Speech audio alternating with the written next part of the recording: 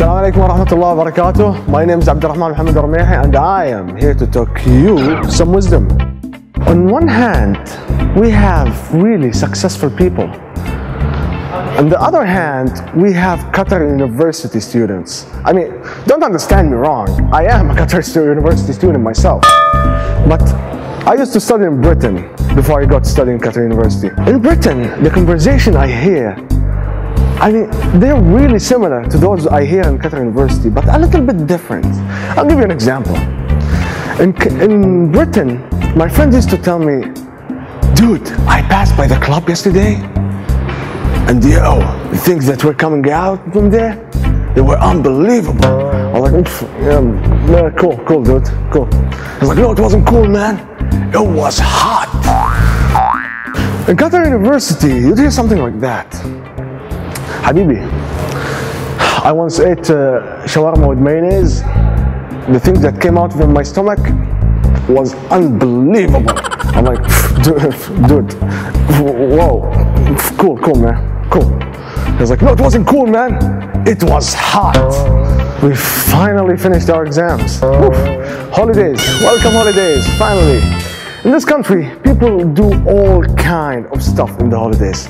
Even my friend told me, hey, let's go to Banana Island. I didn't know what the hell was Banana Island is. I thought it was a gay movie in the beginning, but no, it wasn't. So it was actually a real island somewhere. Wow, what do you know, right?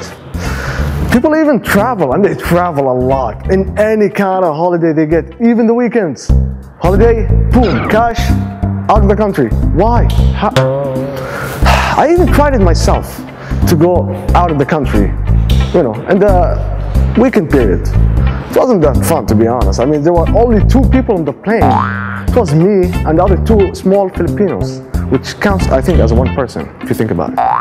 In the middle of the flight, I looked back and I saw the curtain for the cabinet opened and the flight attendants were there.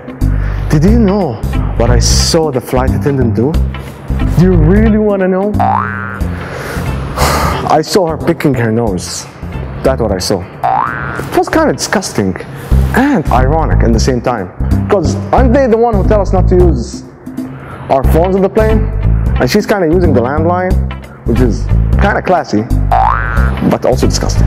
I have to travel a lot these days, you know, I mean, I'm still single, and my parents always nag about me having a wife, having children, and this kind of stuff.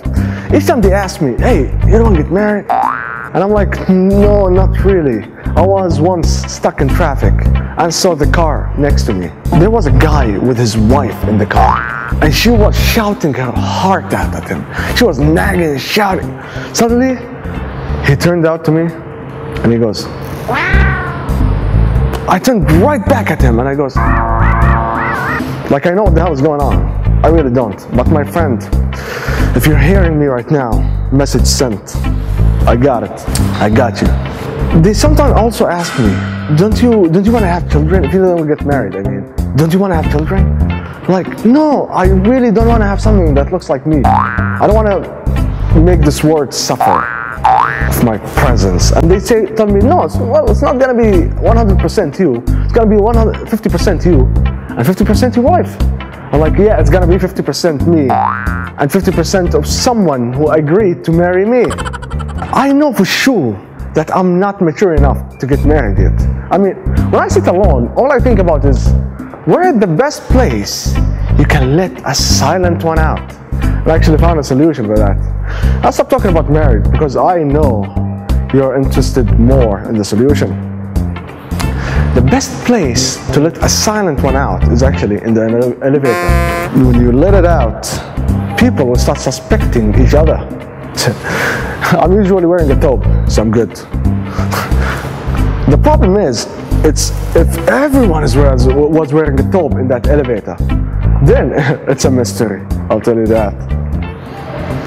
I usually like to let a silent one out by myself in an elevator, so I can always measure my performance.